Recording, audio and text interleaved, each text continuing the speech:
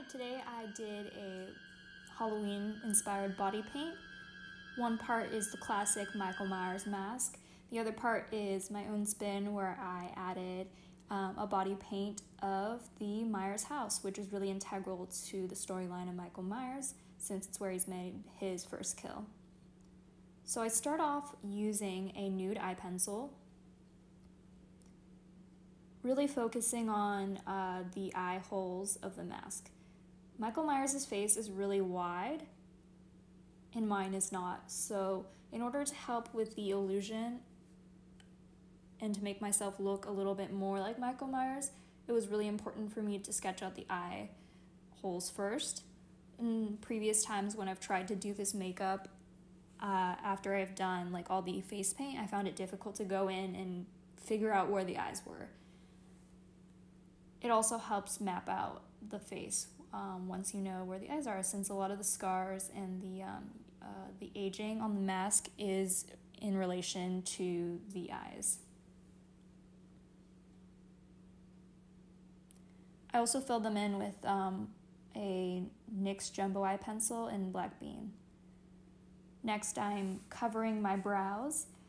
The Michael Myers mask actually has eyebrows, but I prefer mine to be covered since it gives me the illusion of a larger forehead, which I do not have, so I prefer to cover them. And I'm brushing them down both ways to cover them with glue before I completely lay them flat.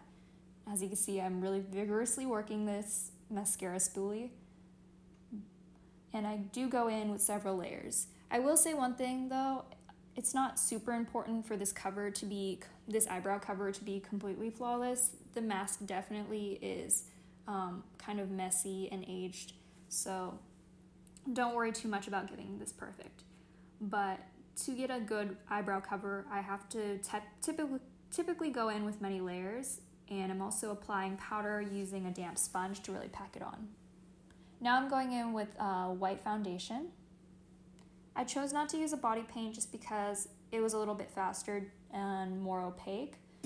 One thing I will say though is if you're wearing this outside, you definitely want to set the foundation since it will transfer, and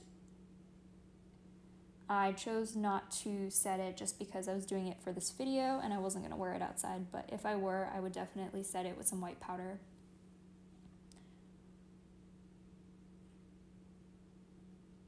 This flat foundation brush makes it really great to go in around the lines really fast, as well as cover my eyebrows. One tip I will say is paint over your eyebrows in the direction that you brush them. Definitely don't paint over them the other way, since you might unearth some of your brows that you work so hard to cover. Defining the eyes a little bit more with that NYX Jumbo pencil. I fill them in with body paint later, but it just helps me to figure out what kind of shape I'm looking for.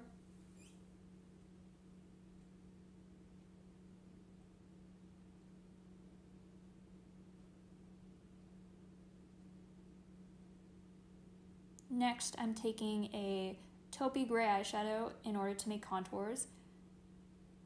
Definitely don't overdo the contouring for this, since it kind of kills the illusion of the mask. I've definitely done this many times where I've over contoured and it just looked kind of messy and, kind of dirty. So even though the mask itself, at least in the 2018 version, is kind of aged and dirty, I still wanted to keep kind of an illusion that a mask was over my skin, so I try not to go too ham on all the eyeshadow and the contouring.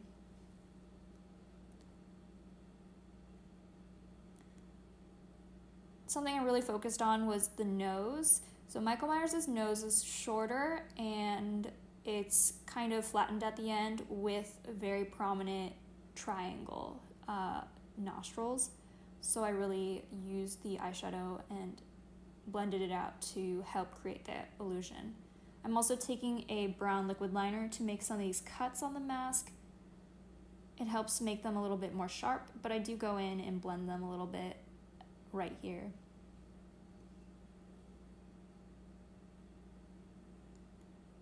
I also will use a flat foundation brush with no paint on it to help blend. And I'm using a brown eyeshadow to contour the edge of the mask, as well as I added a few cuts.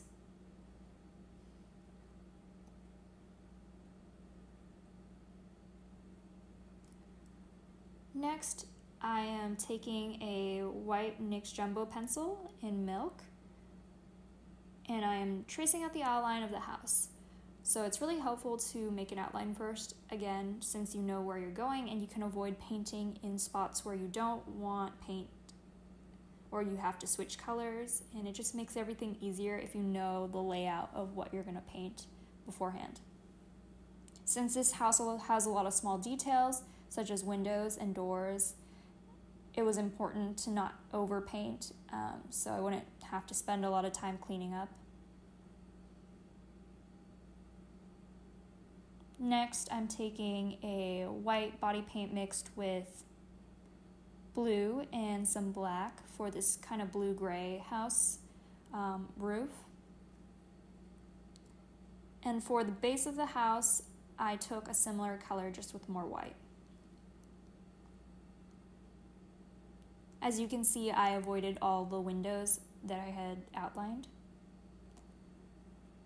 One thing I'll say is also don't get caught up in making every single line perfect. Since it is a body paint, it's supposed to be a little bit of an illusion, and I don't think straight lines are not super necessary, but if you really care about that, you can always use a ruler, or I use a palette a lot of the time to make my lines straight. But for this case, I just kind of eyeballed everything.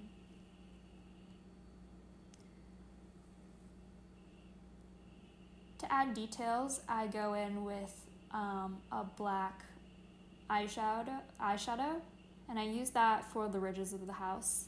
You'll see in a second. I also used a white body paint with an angled brush to create the windows and the sort of like columns. Next, I'm taking a white eyeliner from NYX to create these little fences. And in just a sec, you'll see me mess up and create the fence right over the door before I quickly realize my mistake, and I go in and fix that. For the doors and the windows, I used a dark brown eyeshadow to shade them in. I chose not to use a black body paint because I felt like this would give a more smoky look, and it's also easier to control. For a lot of these details, I cleaned them up using eyeshadow, just because I didn't want to go in with a wet paint and mess up all my hard work.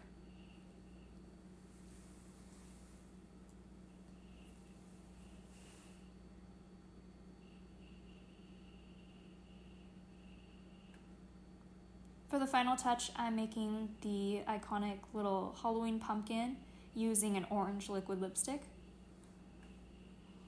I wasn't too concerned about making this guy perfect. I just wanted him to be there since one of the defining symbols of the Halloween franchise is the pumpkin.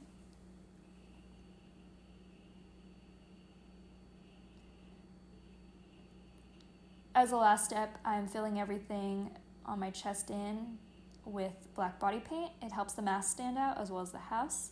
And yeah, that is the tutorial. Thank you so much for watching.